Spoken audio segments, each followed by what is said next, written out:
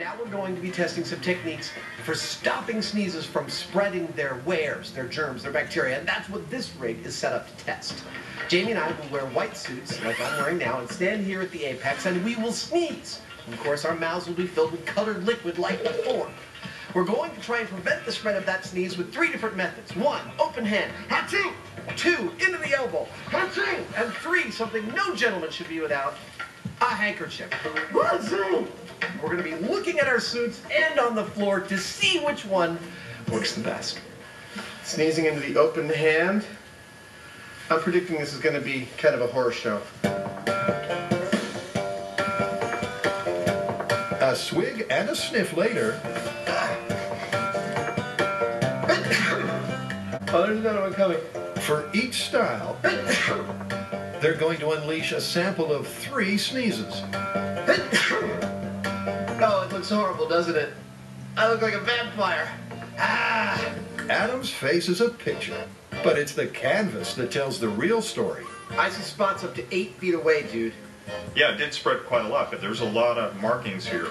So I'd say single hand, not so good. Yeah, not so good. Even with his hand directly in front of the oncoming sneeze, Adam can't begin to contain the explosion. Now, I'm pretty clear that sneezing into your hand is meant as a courtesy to those around you to keep from spreading your germs onto them. And as far as I can see, it's quite effective at doing exactly the opposite. I noticed there's almost no red dye on me at all, and crap loads all around me. If I was on a subway, I'm Typhoid Mary. With the hand getting the thumbs down, can the elbow do any better? To find out, it's over to Jamie, and he'll be sneezing in green. Now, we wait for the sneeze to take effect on Jamie's Hoosier nose.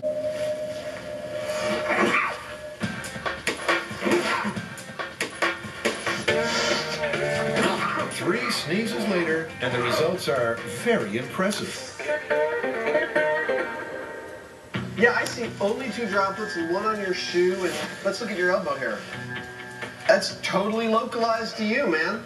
And you know what? It's all on my arm and not on my hand, so I'm not as likely to spread it around. Yeah, it's doubly effective. Hands down, the elbow is a highly effective technique, with virtually the entire sneeze contained on each of Jamie's sneezes. But can the humble hanky do better still? Well, it's back to Adam, and for this final test, he's sneezing in blue.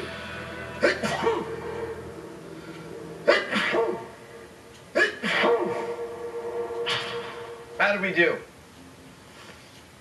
I see a tiny dot of blue there.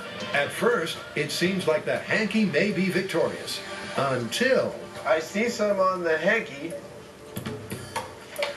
And look, it's penetrated all the way to both sides. It's penetrated both sides, and perhaps most damningly, it's on my hands, ready to spread to the next person whose hand I shake. The sneeze seeped through the hanky, contaminating Adam's hand, making it a pretty poor technique. And it gets worse.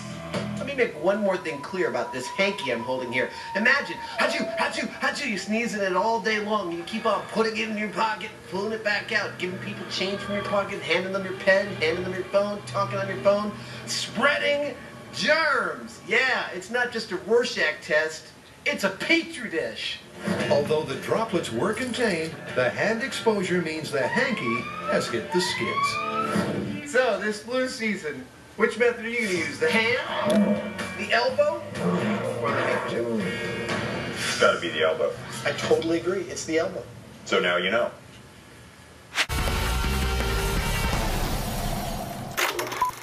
If someone nearby has a runny nose, can they spread their snot to you just by being close? To find out, the Mythbusters are throwing a party. Soon, I will have 6 guests, or as I like to call them, test subjects, having a party with me under test conditions. These conditions are: 3 of my guests are going to behave as germaphobes. 3 of my guests have no idea what's happening. I will be spreading my nasal secretions far and wide while performing a series of normal party-like tasks: cake, toasts, games, what have you.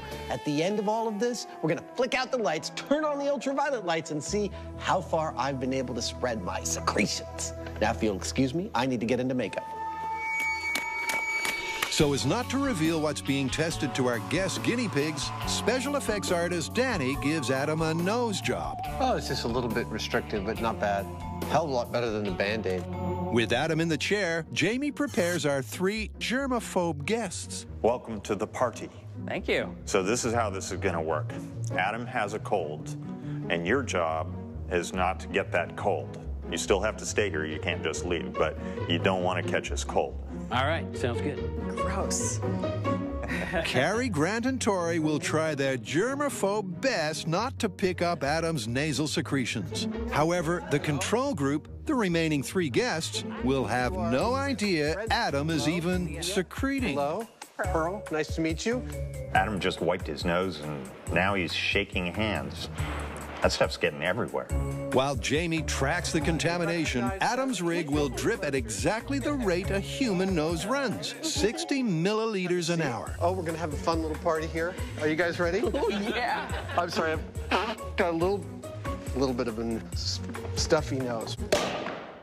Remember, the goal is to find out if Adam will pass on his pseudo-secretions to his guests through the normal activity of a party. Thank you very much. Thank you. Thanks for participating in my little science experiment. True sport.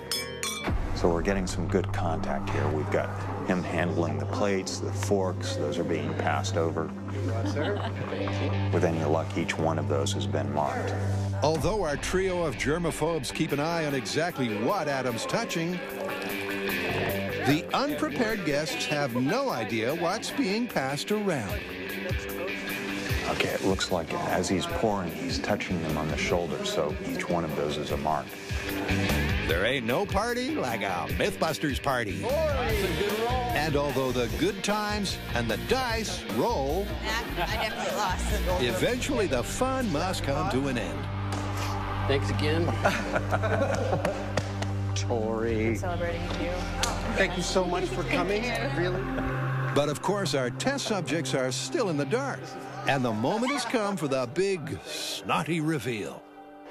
What was going on was that I had a mechanical runny nose. I had a little tube running down the side of my nose, dripping a fluorescing fluid. The goal was to see how far my nasal secretions might travel if I had a cold and who might get those on them. To give you an idea about how much it spread on me alone, normally my skin would not fluoresce under black light. Are you ready?